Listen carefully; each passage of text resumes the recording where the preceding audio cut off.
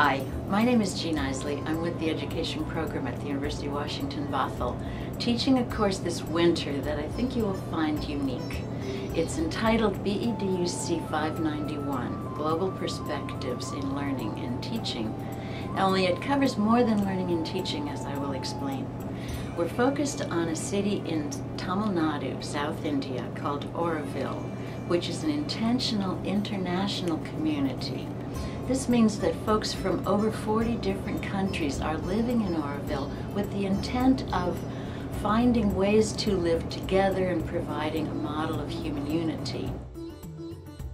The part of the experiment, if you will, is in working together with many types of people with different backgrounds, philosophies, values, religions, and coming together to form an international community. In Auroville, the schools practice something they call integral education. What is this? This is a practice that focuses on the whole child, not just the left brain from which the test scores come, but the whole child. What does this look like in Auroville schools? How can I incorporate some of that into my own classroom here? Teachers who came with me last year and teachers who stayed here found that they have many ways that they could incorporate some of the philosophy of integral education into their own American classrooms.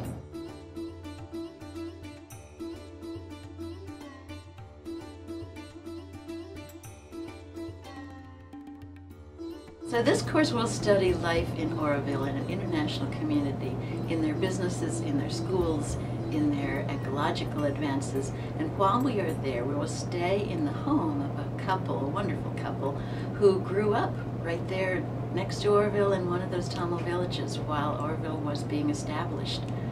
We will stay right in their home, so we'll have easy access to their perspective, their experience, their language, their food, their generosity. It's a wonderful place to stay while we're there. I'm taking some students with me to Auroville, but others in the course will be staying here.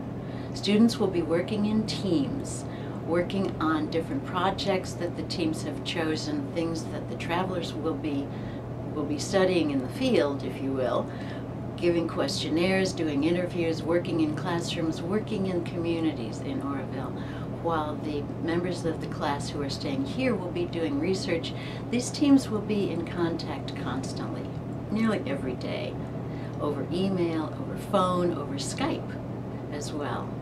So this is a way for those of us who cannot travel to still have an international experience.